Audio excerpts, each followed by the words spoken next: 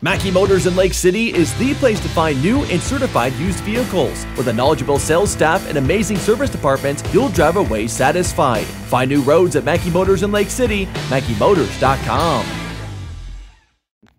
Carson Peters of the Glidden Ralston golf team joining us here, and we also got Ethan Olberding to my back. We'll talk with Carson first here. Carson, cold day out here in Greene County. Started off cold, got a little bit warmer as things went on, but talk to me about your performance out here at Greene County. I was hitting my driver well today. My irons were really there, and putting shaved a lot of strokes off for me today.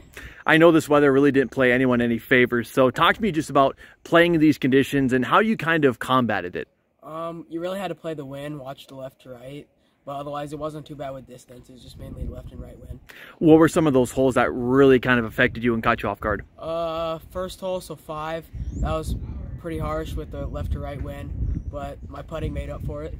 I was going to say, today you get a runner-up medalist, 44 overall. Talk to me about your performance. Surprised by that result?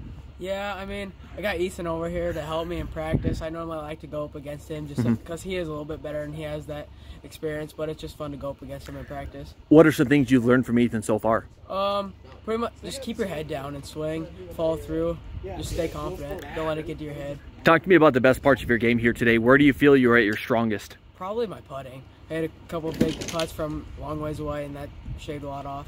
This course kind of flat on some areas, kind of hilly on others. What were your best holes here today?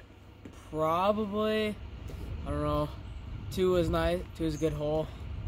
4 was a good hole back there. That was nice and straight, hit my driver well. Yeah, absolutely. Scoring at 44 here today.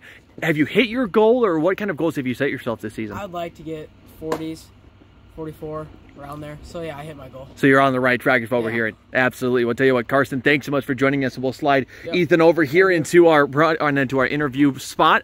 Ethan, first of all, really good golfing by this team here today. Maybe not get the team win, but I think overall had some really nice scores. Talk about your performance out here today. How did it go? I started off strong, and then once the cold hit, I kind of went downhill. It wasn't really playing anyone any favors at all. So that wind was kind of affecting you. That cold was bitter, and now, of course, it's kind of mocking you now that the sun is out a little bit. Talk to me just about how you were trying to combat that, because I know you guys are out there not really moving a lot. So what were you kind of trying to do to combat the wind and the cold?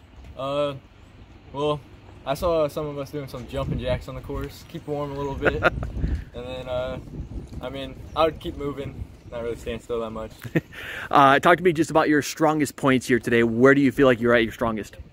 From 100 out, I was doing pretty good. I was chipping on, and then I didn't work on putting a little bit. That was an iffy. Hearing Carson just say that, you know, he's learned so much for you and you guys have a friendly competition. What is the competition amongst your guys? Do you guys see yourself in competition during practice, or what is it kind of like amongst you guys? Yeah, we definitely have competition in practice. We play for who's better and stuff.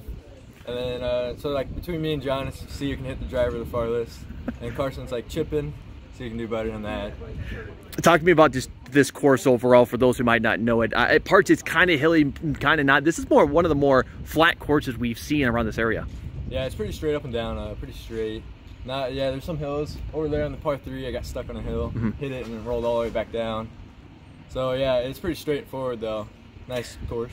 Ethan, talk to me about your goals here for this season. What is kind of the score you want to get at consistently? I want to be golfing below 40. I want to break 40 and then stay there around that par area. Perfect. There we go. I tell you what, Ethan, thanks so much for joining us, and we'll see you later down the road. Thank you.